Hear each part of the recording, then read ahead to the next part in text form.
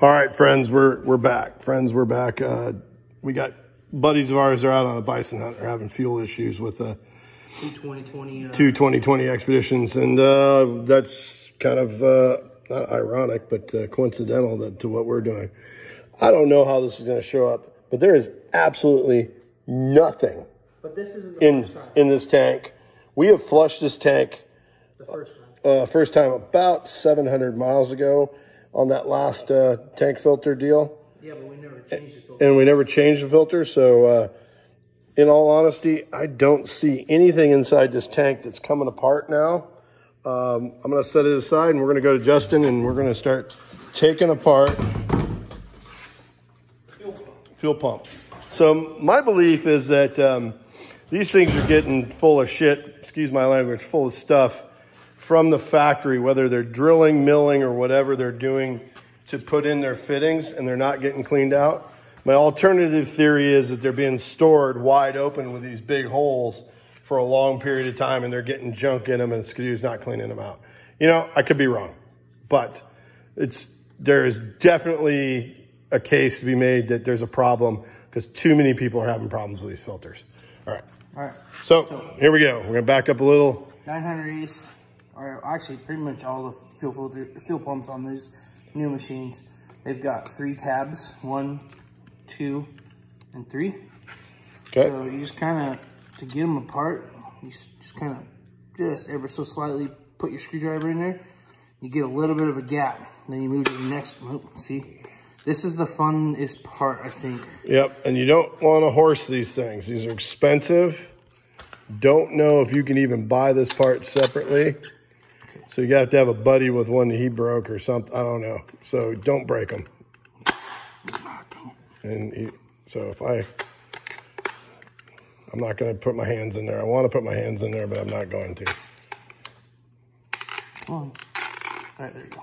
Okay, so once that's off, that bottom unit slides right off. Actually, hold on. We gotta do something first. We actually have to take this. Yep, we did this last time too, I think. Fuel sender wire, get that off of there first because it does not have enough slack to allow you to open this dude up. There we go. And you could take that off if you wanted. You could probably slide all that out of there, but we don't need to. We're just gonna leave that all connected. All right. So nice and easy. Just kind of wiggle it up. There it goes. Okay, so there's the magical sock filter. So hey, last time, that looks pretty grody right now, but last time was way worse than this. Yeah, we actually a lot more of that. Actually had, see that, I'm gonna get in close there.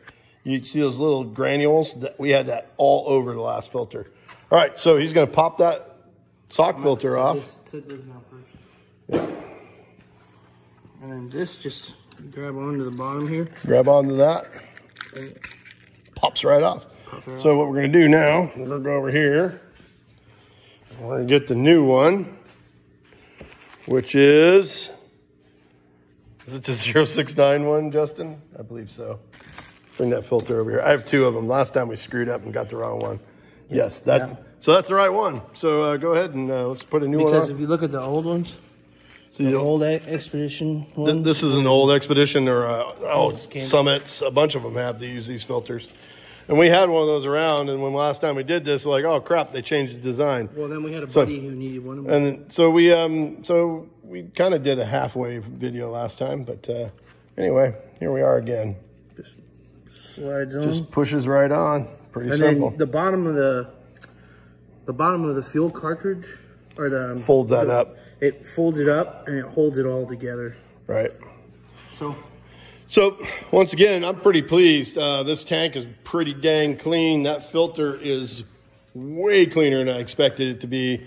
So I'm feeling pretty good. I'm hoping I'm not going to have to do this again for quite a while. And by the way, everybody, be fire safe. We've got a fire extinguisher nearby, and you know, we are using fuel in here, and you guys want to be careful about that. You just kind of feed it all down. It'll fit together. You'll figure it. Well, the pump actually sits on. Here, let me pull it out. You pull it out. Okay. See the little flat pieces in there? the pump actually slides down and locks in. Right. Where's the fuel pressure regulator on this one, guy? Right here. Right. So Yeah. we'll pop that apart here in a second just to make sure there's no grip. You just kind of work it up. Oops, snaps back in. Let's get it all lined up. Oops. Snaps back on. Oh, camera was bad, but then we got it. Snaps back in. It's all good. Okay, so fuel pressure regulator on these looks way different than the old ones. The old ones. Man, my camera work is horrible today. Sorry, guys. So. Problem is these are very delicate also. So people are talking about cleaning the fuel pressure regulator. These are a little different than the other ones, so be very, very careful.